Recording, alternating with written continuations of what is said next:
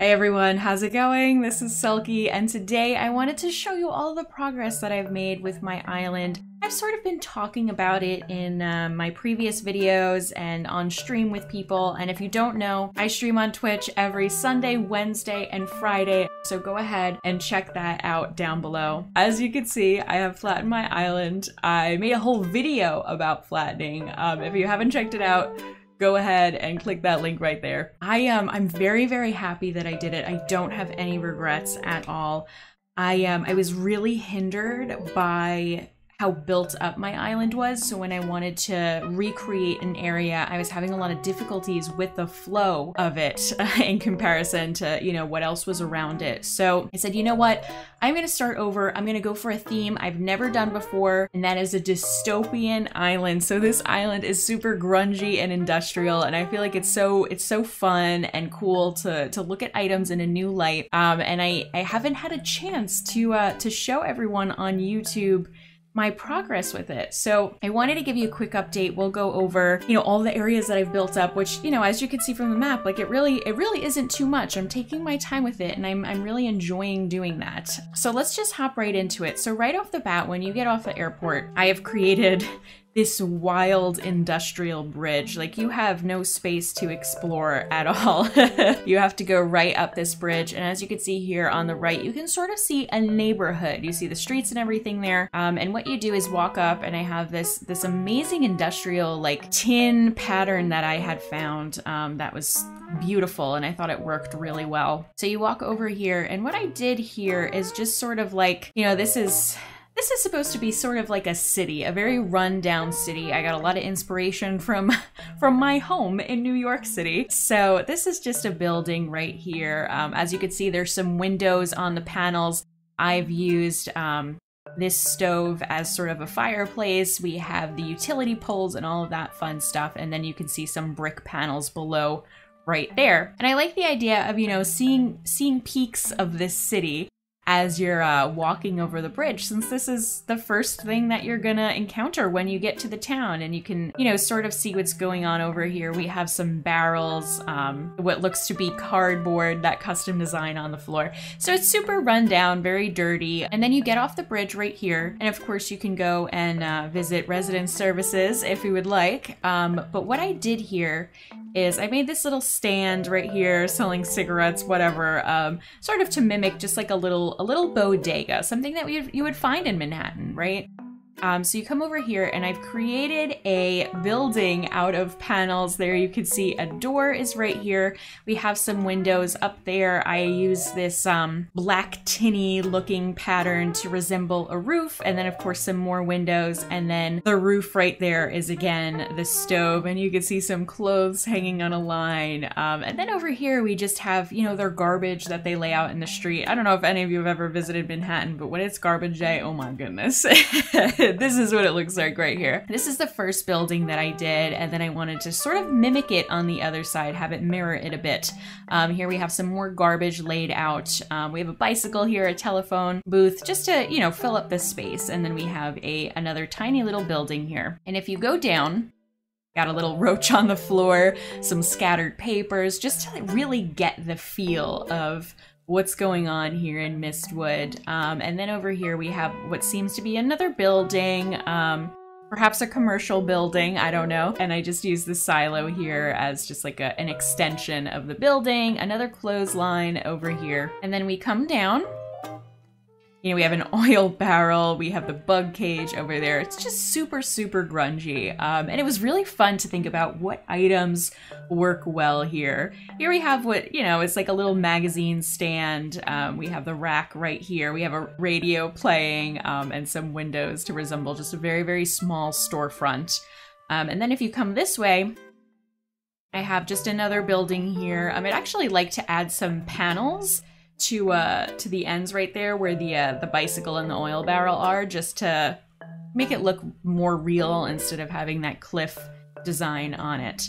And then if you walk here, you can see that I've created just another bodega. I use these really fun custom designs, resemble, I don't know, beer in a fridge or something like that, along with this cigarette sign again. So really fun. And then you come over here and it's just a very barren, creepy sort of alley right here. And then of course, this is what you were seeing when you were up on my bridge. And I mean, besides, I have not done anything with my beach. As you can see, it is overcrowded with flowers for sure.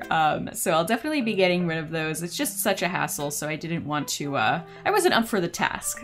Let's just leave it at that. And then I just wanted to create a fun little entrance way to the next component of the city. And right here, I don't know, I was sort of thinking about Prospect Park, which is a huge park in Brooklyn, and how they have the little center where you can use the public restrooms and stuff.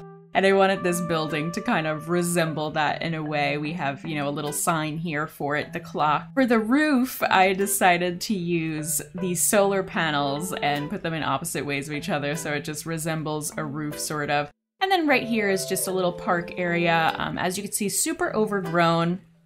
The custom designs over there will change. Actually, the custom design feature that we have now, the search feature, so great. So I just got these new streets, and of course they don't look right anymore there, so I'll be changing that up. But the other one that you can see there is the brown woodish one, and that's also what I've been using as a door, but sometimes it makes a really cool floor. So I imagine that I'll just make the entire space right here that wood custom design. Now moving on over here, you can see the back of this, the first house that I had shown you. And then right here, we actually have one of my favorite homes that I've designed here on the left. I just love how like the roof is sort of like this copper. It just looks really cool. I enjoyed making it, and I love how when you're at resident services, you can sort of peek at it and see it there in the background. And then we have some more cardboard, a lot more garbage bags, all of that fun stuff. And then over here, I sort of wanted to make this, you know, look like a member of the town would just come and hang out. I mean, it's super trashy, but this would sort of resemble like the front porch, if you will. And then of course they're looking at Raymond's house over here. And what I did with his house is, you know, I put a bunch of cardboard boxes and garbage outside. He has a little scooter here that he can utilize. And I put these brick panels in front of his house just to keep the feel similar, because not all villagers' homes are going to fit with this design, of course. So I just wanted to provide some consistency throughout. So that's why I did that. And then if you come over here, and this is actually one of my favorites, I love this little four-way. I think that it's really, really neat. If you come over here, you'll see that I've created some more buildings. And I've also included Cole's home in this build right here. And I feel like, I mean, it matches super well. I'm gonna do the same for Raymond, you know, once I build that up more. Obviously, you know, all of these items, it takes a lot of time to get the materials for them and craft them. All of these trash bags are courtesy of just really, really kind people who have been helping me out. I would have not been able to get all these trash bags without the help of others. Just like ordering the panels, ordering the garbages, all of that stuff. It takes a while to build it up. Not only am I consciously taking my time with this build, but I also sort of need to because of the amount of items that I need to get here. And then over here you can see a porta potty, which I had forgot to mention before when we were in the park area. Just a nice little touch to that public space. And now we're approaching the last part of my island here, which is in no way complete at all. I've talked about this in previous videos before, building that city perspective build, and I think that it's really neat to see a city in the distance. You might not necessarily be able to utilize the city, but building up all those items to make it look like a skyline is something that I'm very, very interested in. So what I wanted to do here is sort of put a river so you can't necessarily go over there, but have this view that you look out onto as you're, you know, walking down the street. So I just started to build this up. As you can see, we're using a ton of servers. We have the basketball hoop there in the back, some more utility poles, the jail bars, and the lighthouse. Nook's Cranny just coincidentally happens to be over there. I'm still deciding whether or not I actually want it there. Maybe to overhear something and then the river can potentially go down or whatever. I haven't really figured that out, and And that's okay. I don't need to, because the rest is just a blank canvas waiting for me. And if I mess up, which I think is the most important thing about this, if I mess up a build that I just did, I just knock it down and it doesn't even matter because it wasn't connecting to anything, you know, over on the west side of the island, which is great for me because I feel like, I'm telling you, I was so restricted by that.